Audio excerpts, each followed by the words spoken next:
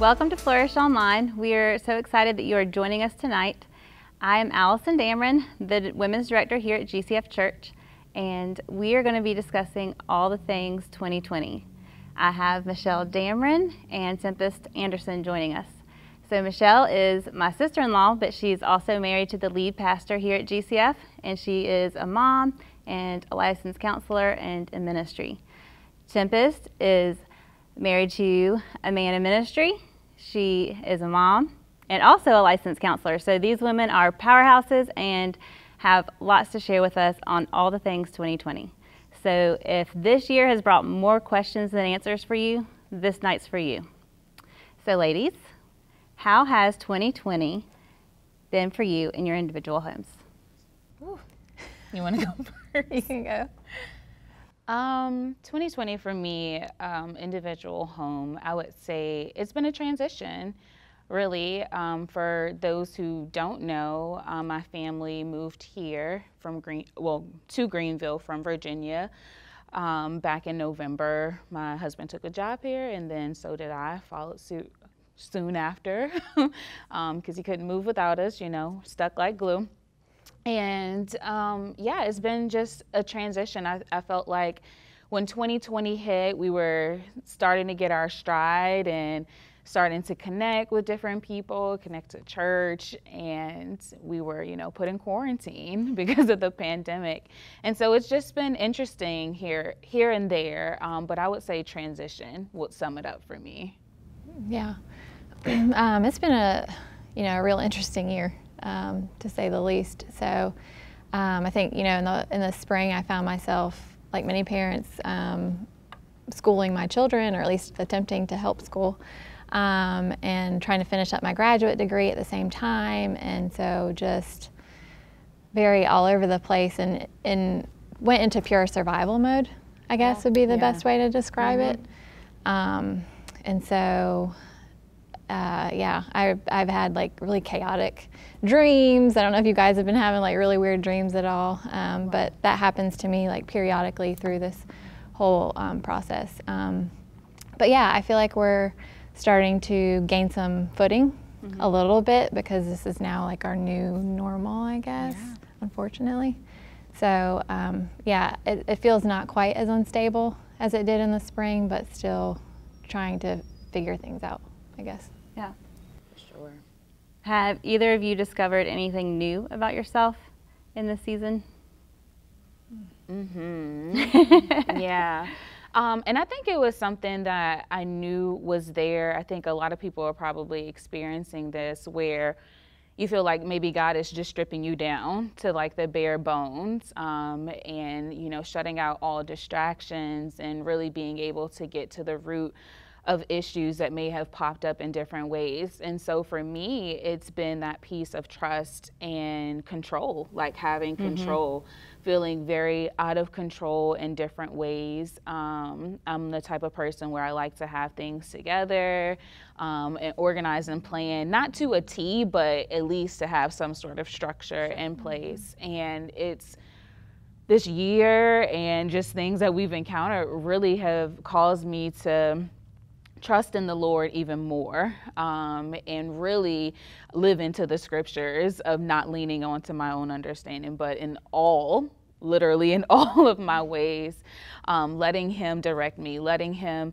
be my guide, because it's been challenging to see how much was out of my control, and it was very frustrating. I felt like I've experienced emotions that I hadn't quite experienced in a long time towards God, and like anger came up in frustration, and I was like, for the first time in I don't even know how many years, I feel angry with you, God. I'm frustrated, and it was because I wasn't really allowing myself to fully trust Him and to fully relinquish control in all different aspects of my life. So yeah, I'm learning. I would say I'm learning. I have not learned, like Paul said, I'm learning to be content in all circumstances and really seek Him, and with all of the anxiety that may be coming up and all the fears that may be coming up.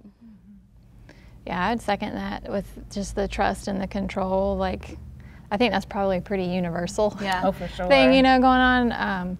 that's definitely been a big piece for me in working through that with the Lord, and realizing how much I feel out of control sometimes, and then bringing myself back to that place. Okay, well, I don't have to be in control because God is in control. So yeah, I know one of the other things that I've been feeling a lot this, over the summer too, is I would feel a little bit of anger, like maybe towards God, or sometimes, like you may lash out at your family or, those closest to you. And so, but even underneath that anger, I think, is grief and loss. That's good. And I think I've felt that too, because, graduating from my program and not being able to have the graduation, and then you think about, high schoolers not being able to do theirs, and it's just been a very big season of loss, I think, for many people, like across the spectrum. And so I've been kind of working my way through that, like things don't look how I thought they were going to look in this season. Right. And that's not always all bad, but, sometimes we have to also acknowledge where we are. Yeah. And it doesn't feel good. That's good. Yeah, I've definitely felt all the things both of y'all just shared. So, all right. So we got a lot of questions pertaining to mental health. So I'm just going to jump right into that. The first question is, what advice can you share with us that will help us as Christian women keep from feeling overwhelmed with the added stress and things of this year? And so I think as things, it's kind of like remembering your mask when you leave the house. Oh, yeah. So the first part, I guess we could say, is what things could you share with us to keep from feeling that overwhelming feeling? Because it does seem like there's always something, and I've joked, I'm sure you guys have joked, like, what's this month going to bring that we have to navigate or face as individuals, but also as a family? Yeah, when I think through that, taking it one day at a time, or one thing at a time. I know you like Emily P. Freeman as well as I do. She wrote a book called The Next Right Thing, and I think that's an appropriate saying, for right now, is what's your next right thing? Is it ordering groceries online? Is it, whatever that thing is, doing that instead of thinking, what am I doing next week? What am I doing next month? Because sometimes that's overwhelming and we don't know what that answer is. So that's one thing I would say. Yeah, I thought The Next Right Thing was from Anna in Frozen 2. Yeah. Is that from that book? They actually came out about the same time. So I'm going to say that Anna stole that. Yeah, I think she probably did. Sure. I don't know about anybody else, but that's been on repeat in my house, along with several other Disney Plus situations and movies and shows. But yeah, I would echo that, along with some of these things I don't think we can avoid, and it goes back into what we were talking about, in that having control and having the lack of control in a lot of things. And so something that I like to do with the people that I work with is an exercise that focuses on that. So what you want to do is create one circle, a bigger circle, and then create another circle inside of that. And so in that bigger circle, you want to write all the things that are outside of your control, right? Like time and, certain other things that may come up for you. And then inside, in that smaller circle, you're going to want to write down things that are in your control, and you letting that be your focus. What is inside of my control? And so, like the forgetting of the mask thing, like maybe it's like, oh, okay, I keep forgetting my mask. Like maybe I'll go on Etsy or something like that, or maybe make this a project where I can create like a fun little mask keychain holder or whatever. And you can start, finding solutions to some of the things where you feel just completely out of control. And the reality is that we're all human. And so some things will be missed. And at times, certain days or certain hours of the day, you just may feel overwhelmed. But I think it's important to try to see how you can break it down in bite-sized pieces. Like, what can I take in this moment of time? And sometimes you have to break it down, not just from hour to hour, but minute by minute, second by second, and letting yourself have that, living into that grace that God has given you, and relinquishing the things, not just that are in your control, but outside of your control for sure too. Yeah, I think that's good. I'm glad you mentioned grace, because that's what I was going to say. I think just having grace with yourself in this season, in this year, each day. Yeah.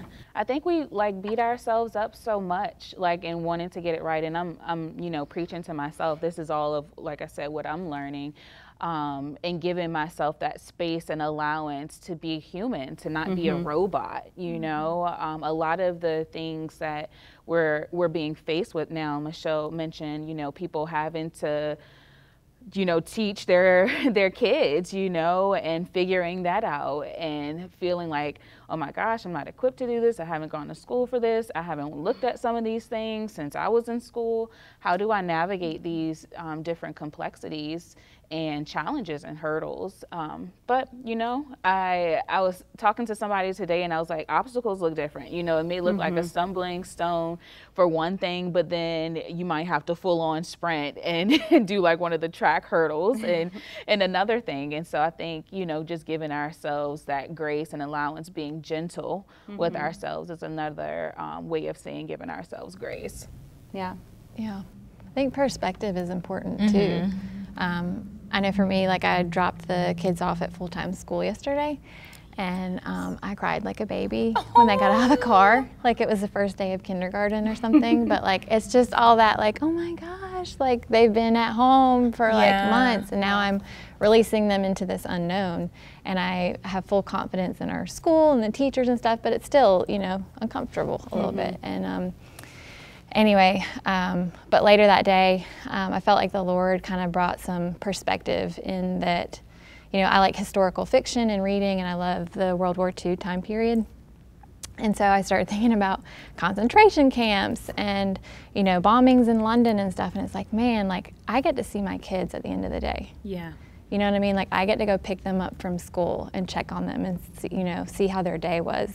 They're not, you know, we're not worried about air raids or, you know, even though this is an unseen, silent thing that we're dealing with and it is scary and stuff, it's just a different kind of thing. But that perspective helped me realize, like, okay, like, I'm okay, my kids are okay, like, we're gonna make it through this, you know, like, and so anyway, so that kind of helps me and just re-anchoring ourselves in hope, you know, that our hope is in Christ, and that perspective helps me kind of in those moments where I am feeling overwhelmed or out of control, you know. Yeah. That's good. And I think even speaking from, you know, that mental health perspective, I can imagine, you know, you dropping them off and being emotional about that, but also to maybe having some time for yourself within that, and like knowing that you need, you know, certain things. I remember me and my husband, we were invited to like a small brunch the other weekend, and I know, you know, put it in the comments if you will, whatever. I know everybody have different perspectives on gathering right now, but we felt comfortable, and it was going to be our first time leaving our daughter with someone in this area, you know, away from us. And so I had a little bit of angst about that. But at the same time, I knew that this is something that we need. We need a little bit of adult time, you know, while we're not sitting in these like little tiny baby chairs playing with Play-Doh or, you know, doing, you know, feeling like someone else needs us. But we could enjoy, you know, adult conversation. And we had an amazing time. And it was just a couple of hours. And so I say live into the things that you need too. Like I've discovered I really enjoy, I've already knew that I enjoyed working out in the mornings, but something new is that I've been walking around our neighborhood. And so I'll use that time to listen to a sermon or a podcast or, you know, music. Or, you know, Marco Polo, I don't know if anybody's familiar with like those apps or something, or sending a friend a message. I'll utilize that time too, and it just feels amazing. Yeah, that's good. Okay, next question is, how do we reconnect with people on a personal level after being socially distant? So what advice can you share with those maybe even that have social anxiety, which I'm thinking probably was heightened even just being socially distant? So. Yeah, I think that is a tricky one. Like if someone was already, you know, struggling with issues with social anxiety, I definitely believe that it could be heightened. I've been thinking a lot during this whole pandemic time about people who live alone, you know, single, who may not have family, and of course in my professional work have had to just work through. Sometimes I am that point of contact with people, and so that's, you know, a shameless plug for counseling to say, if you are experiencing these things at a heightened level, I would definitely recommend maybe seeking a counselor, just so you can have like somebody to touch base with and explore that, you know, definitely on a professional level. But as well, I think it's a great time to be creative, you know, with the friends that you do have. As I said in the beginning, we transitioned from a whole state that we've been living in, the area that we were living in. We were there for over a decade. And so we have very close friendships where our friends are family. And so we feel more like connected and close to them since the pandemic because our lives aren't as rushed.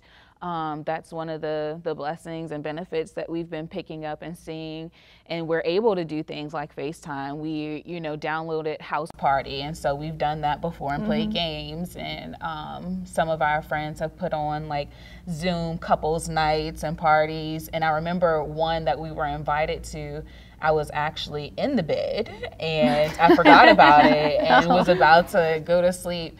And they were like, "Are you all coming?" And it was like 9 o'clock. I know. You work. I know, you got a job. I You got know. a kid. 9 o'clock's late. It's late. And so I came down, you know, and I had an amazing time. And so I think sometimes you just have to challenge yourself and push yourself out of your own comfort zones too, to be able to make those points of contact that are, you know, they're going to be beneficial in the long run. And so I say get creative, you know, download the apps, you know, reach out to people you may not have talked to. And for me, like this could definitely go into a whole different conversation. I, you know, took time off of social media. I'm still not on there right now except TikTok. And, and so I've taken time to, if someone comes to mind, I don't think that's just happenstance. I think that's the Holy Spirit like nudging me to say, contact this person, check in on them. And I've had some great conversations just from doing that where I may have just been like seeing their lives via social media and it may look one way, but behind the scenes, something else is going on. And so I think it's a great opportunity to dig deeper into those relationships. Yeah, that's a great point. Yeah. Yeah. I like what you said about get creative. I think that's definitely important in this season.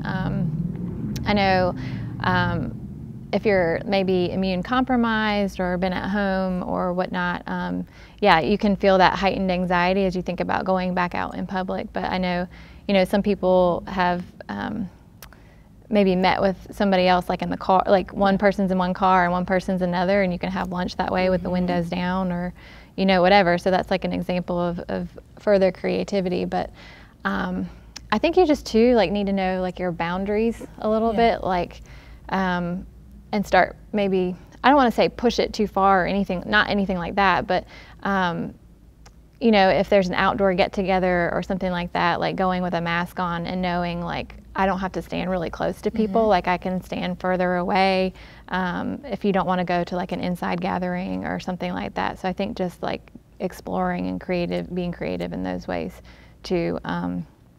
But yeah, because I think the tendency is for us, and I'm a little bit of an introvert too, so it's like you can, I think in this pandemic, keep pulling back even further and further until you realize that you're like completely isolated. And then depression and those kinds of things begin to creep in. And so we want to steer clear of those things. And so, stepping out a little bit in ways that we feel safe and comfortable. So those of us that don't struggle with social anxiety, how can we be maybe more sensitive to people who do, especially in this season? That's a really good question. Sorry, that's on the fly. No, I like that. I think that's a really great question. Yeah, I found people who, struggle with social anxiety, it's not necessarily that they don't want to speak to people. It's a lot of fears that come from, what will this person think, about me? Is it something wrong? Maybe some heightened sense of paranoia there at different points. Or I don't know what to say. Like, I'm not a person, I've heard this before, I'm not a person who can just do like the weather talk, like the small talk. And they're like, I just want to go straight into a conversation. And that can come from, being more introverted, or maybe you're like me, more on the ambivert side where I can play on both. But yeah, I think it's important to, like I said before, reach out to those people. Because it may not necessarily mean that they don't want to reach out, but that they, are a little bit nervous to do so, or a lot of bit nervous. And so I think it's important for those who are not as extroverted to reach out, but also know to tone it down. I know I can be team too much, at points of time. And so being able to recognize, like, you may have to approach it from a different way. You may not want to be like, all right, we're going to jump on this party together, and but maybe it starts off with a small conversation, and going from there. Mm-hmm. Yeah, I think communication is just key. If somebody's not real comfortable, hey, what would make you feel more comfortable about hanging out together, and then doing that. Yeah, that's good. One of the things I thought of too, like the first part of your question of how do we reacclimate ourselves, I think that's what it was. And so an idea that came to mind is something that me and my husband will do. We'll do like weekly check-ins, sometimes bi-weekly. And it started off with a series of questions that we came up with, but then we heard from a different couple to do it with the 4 W's. And so have you all heard of that before? It's wows, wounds, worries, and wishes. So you kind of start on like a high note and end on a high note, and you kind of sandwich the wounds and the worries and the in-between. But I found this can work not only for couples, in a romantic way, but also like with family.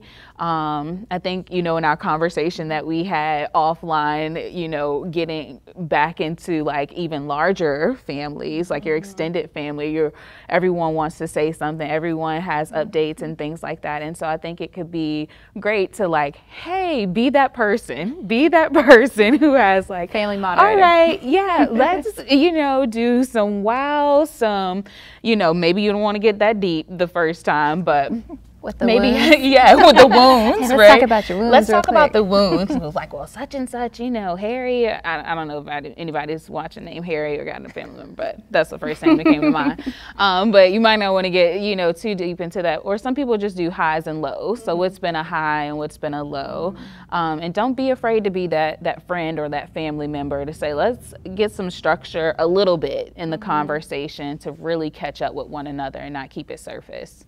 That's good. Okay. So our next question, we're all processing and dealing with the news, the new normal, and our thoughts on all of these things. And it takes a toll on each of us. So what can you share with us that can help us process what we're feeling? So that's the first part. The second part is, and then how can we help those around us process? Because like for me, I noticed that my kids are, they're processing, and they don't always have the words to tell me what they're feeling, but they have actions. Right. And I'm like, whoa, why are we acting that way? So. Yeah, I think, right off the bat, just to answer that question, or since we're talking about kids, I think with kids is play. Like playing with them and noticing maybe like themes in what they're playing. And that kind of helps as they play and we play with them, that helps them process their world and the chaos and all of that kind of things. Like even at the beginning of all this, I remember a few weeks in playing dolls with Brielle, and she was pretending that there was a tornado outside and the dolls could not go outside, and so that was just like an immediate like, okay, this is how she's processing the coronavirus. It's a storm and we all have to stay inside, you know what I mean? So it's like you can have like a window into your children's lives just by doing that, or throwing the ball outside and playing sports, and then they'll just start talking and stuff. Children are not just going to sit down and like start this is what happened at school today, Mom. You know, sometimes I wish they would, but they don't. You know, Right. But yeah, for kids, that's what I would say. Yeah, and I have a 4-year-old. I know Allison mentioned at the beginning that I'm a mom, and so a peek into her world is really cool and interesting, and she's a talker, gets it honestly. And I would agree, play is really, really helpful. I've learned a lot of different things from playing Barbies. She's all about Barbies right now, and different things, or she'll say coronavirus, but in the sound of Cardi B. And if you are watching this and you don't know who Cardi B is, don't feel the need to look up. Don't feel the need. Don't feel the need to look her up. You know, if you want to just stay in that just saved, sanctified category, I am for it. I implore you to do so. But being a counselor and a human being, you learn a lot of things. Anyway, so she'll say like coronavirus in that way, and I think it's hilarious. But at the very beginning, we really had to teach her what it was and what was happening, and how do you describe something that you can't see, and go from there, which, you know, you can definitely start preaching the gospel in that way. And so we found, like, just as we do family, like couple check-ins, we started doing family devos at the very beginning. So she knows and she looks forward to it, and she knows the questions, and she'll say, well, I saw this in it, and, you know, what did you all see? And so she likes to moderate and like do it. And we, you know, got a new dining room table, and so we started doing family dinners around there, turning off the TV and things, and you'll get to hear a lot of what's going on in that way too. So the first part of the question was, what can you share with us, maybe some practicals that can help us process all the things that are coming at us?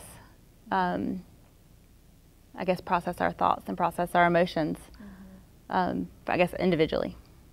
One thing I think is being maybe self-aware and knowing like your triggers. One thing that helps me personally is not inundating myself with like a ton of news. So like I want to stay abreast, I want to know, but I found myself as I was checking things, if I checked it too much, like during the day, I felt myself coming unraveled, and I can't do it. And so it's, you know, I think about that scripture about sowing to the flesh and sowing to the spirit, and I have to sow more to the spirit intentionally in this season than to my flesh. It's really easy to sow to your flesh in this season, and it's like the most compelling, and so it takes, I feel like, self-control and discipline in order to sow to the spirit, and help with that.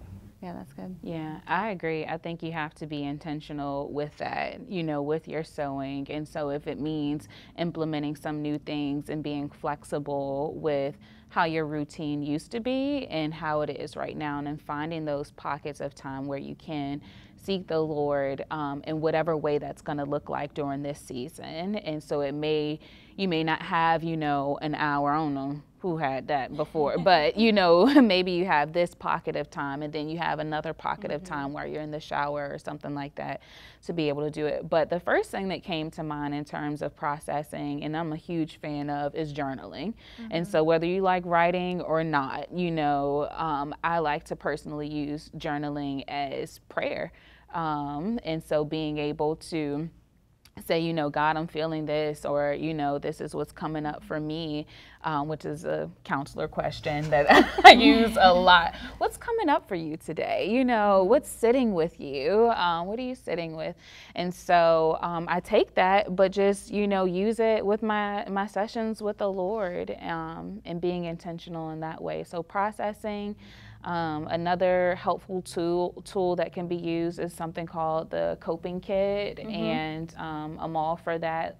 Basically, it's something that you would create. It could be a physical box, or I had somebody say that they wanted to create a virtual one. And you would just put things in there, whether it's like an adult coloring book or your journal or a card, index card that says Go Journal, a playlist that you've created. Maybe it's a playlist of funny videos that you have, or a music playlist that you want to go to that helps you kind of regulate and get yourself in a space that feels good.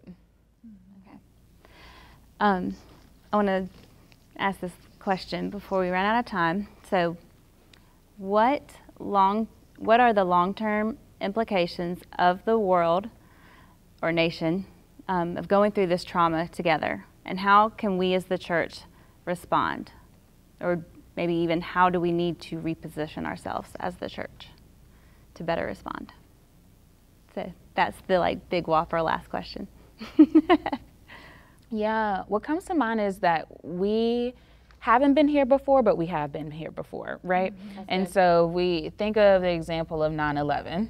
That shifted our world, especially America, completely, from the way people fly, for sure, you know, where we didn't have certain precautions or security measures in place, and now they are. And I think that's just going to be how the world will be.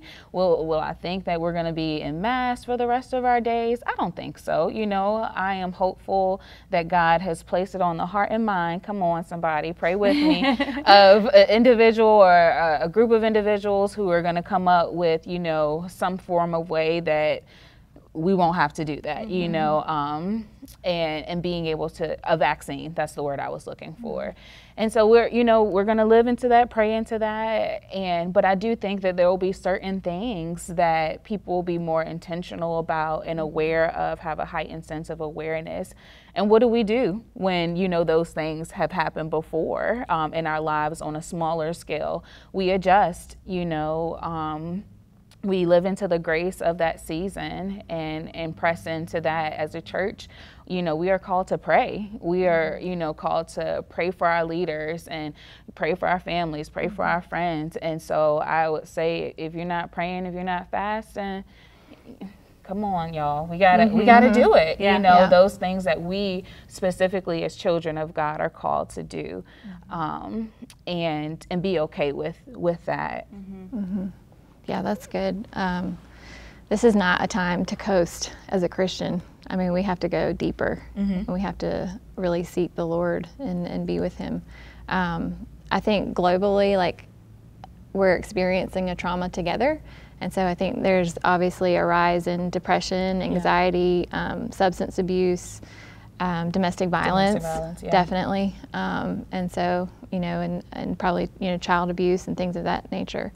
And so I think we need to be cognizant of that and aware of that as a church, to check on our people and to, you know, people that are close to you, that you know might be prone to those things. And then, you know, how do we serve as a community? How do we reach out as a community and provide needs, you know, mentally, emotionally, and spiritually? Yeah, because we're called to the broken, you know, that's what the church is for. And I think that goes right into God putting us in this space where we're, you know, stripped down to the studs to be able to get back to Him, get back to the things that He desires, and allow Him to mold us and shape us into who He desires us to be in this phase of life. Yeah. Well, thank you guys so much. This has been a great conversation. I know it's been helpful for me. I hope it's been helpful to those tuning in. I do have one last fun question, hopefully, for you to answer, and it's like rapid. So, what is something that you have done for fun in 2020 since we've not been able to do our normal fun things? I'm going to say two things. Go for it. I'm just going to take liberties. Okay. All right. Okay. The first one is bake, because I love baking, and so it started off as a coping thing during the beginning of the quarantine, but now I just love it. I mean, like, I've always loved it, but so it's been fun. I've enjoyed doing that. That's been fun. And the second thing is my son played baseball this summer. He usually doesn't play like majors, but he tried out and made it this summer. And that has really been fun for our family. I've really, like, he's had practice every day and games, and that has given a family a sense of continuing on, I think, in a way, and some sort of semi-normalcy. And it's been fun to watch him grow from the first game to like the last game, and his confidence and his skill level and stuff. So that's, I don't know, I guess it's not my personal fun, but it's like a family fun thing. That is really fun. I think I'm just gonna go with what keeps coming to mind. We purchased a house here, and so it's been really fun, you know, perusing Etsy and Pinterest, and it's like, you know, a little personal, intentional project that I have going of, I want to, you know, get the pieces that I'm really gonna love, and have maybe even a backstory to them and things like that. Like, it was so funny because I actually saw like a TikTok, as you all know, that's been my jam. And I was like, it was a doormat, like somebody's been creating doormats. And I was like, oh, that's super cool. That's cool. That's awesome. All right, and then if you could describe 2020 in one word, what would it be? One word.